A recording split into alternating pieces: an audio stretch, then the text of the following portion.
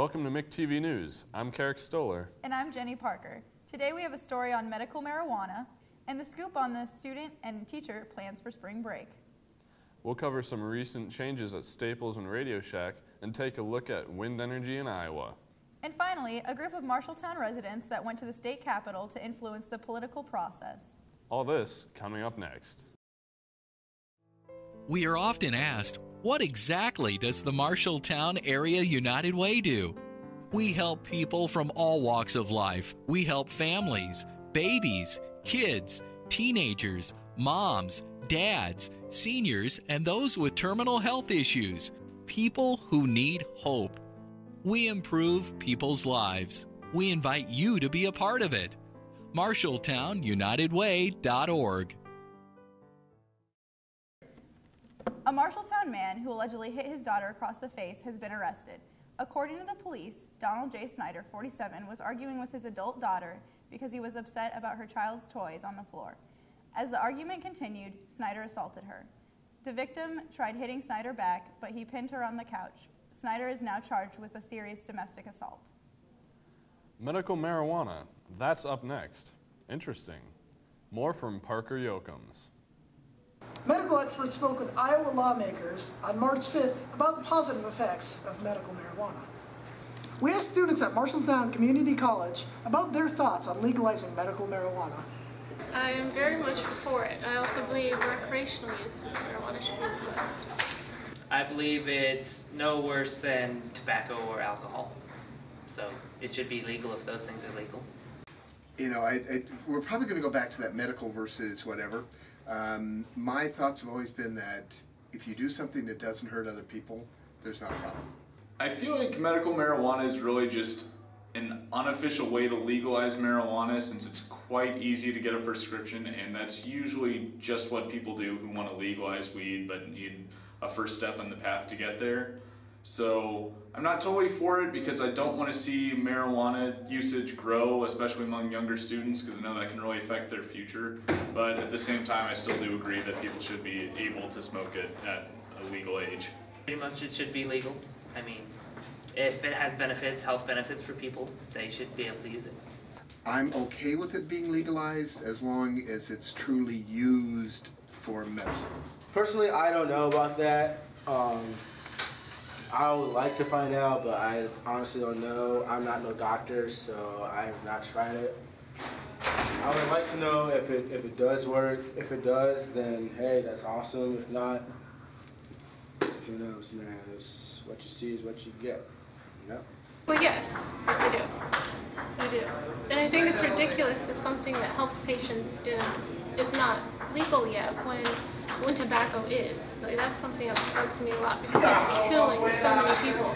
Marijuana has never killed a single person unless they were driving high or something when they got in a car crash. But then the same thing can be said for alcohol.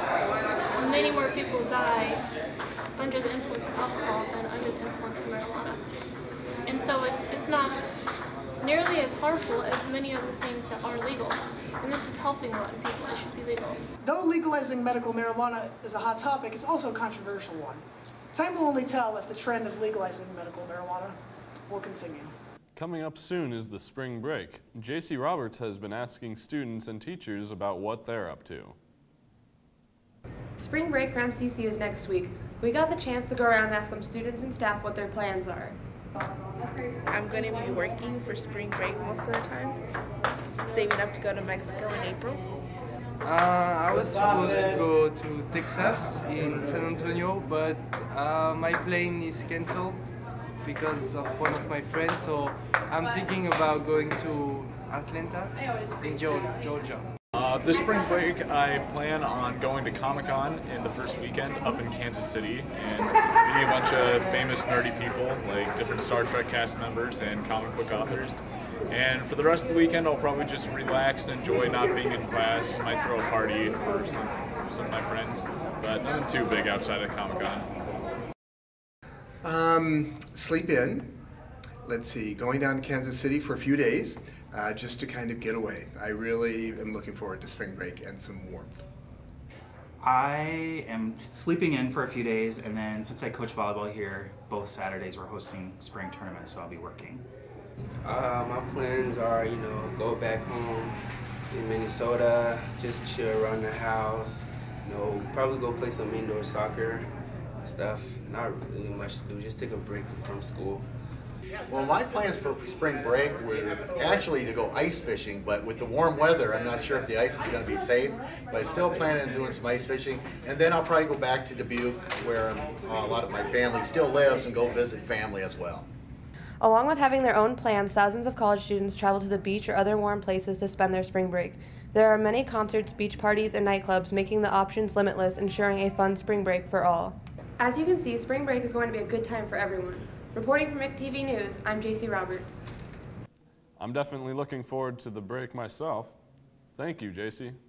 Staples and Radio Shack, two corporations that operate locally, announced they will be closing stores across the nation. By 2015, Staples said they will close 225 stores because of the increase in online shoppers, and Radio Shack said they will be closing 1,100 stores. The locations of the stores the companies are planning to close have not been released to the public.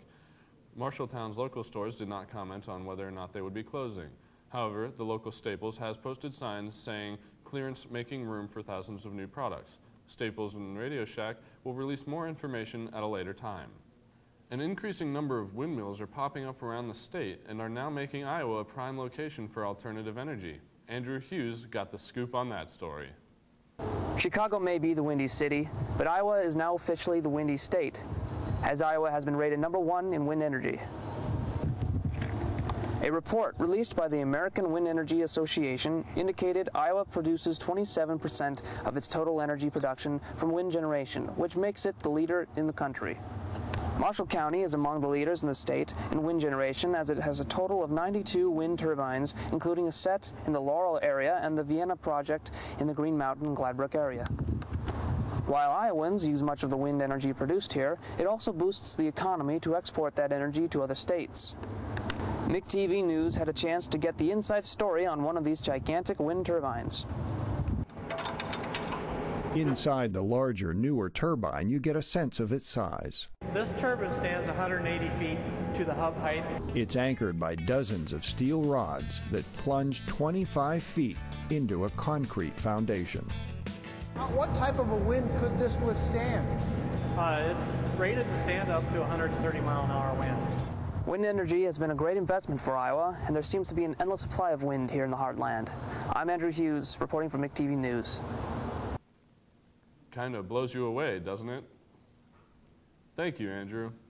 A man was buried alive twice below the ruins of the Twin Towers and lived to tell the tale. Emily Barsky is standing ready with this amazing account. The events of 9/11 claimed the lives of many Americans, yet one man survived that day and told us his story. Joe Torrio, a retired firefighter, not only witnessed 9/11, but was amongst its devastation. As I was leaving my office, somebody said a plane just hit the World Trade Center. And as I'm going over the bridge, I'm looking up, and this is what I see. I saw about 10 or 11 floors of fire all around the top of the North Tower. Torrio drove to the firehouse he formerly worked at to lend a hand. When he arrived, all the firefighters had already been dispatched. As he walked down the streets at the base of the towers, he heard a noise. I heard a roar, and I looked up, and the second jet came right over my head. The plane hit the building and just went like right through it, as if the outside of the building was like a paper napkin. And I realized I probably had about 10 seconds left to live, and I start running as fast as I can. The hotel fell on top of me. A piece of steel had hit me in the back of the head, and the whole back of my head was split wide open.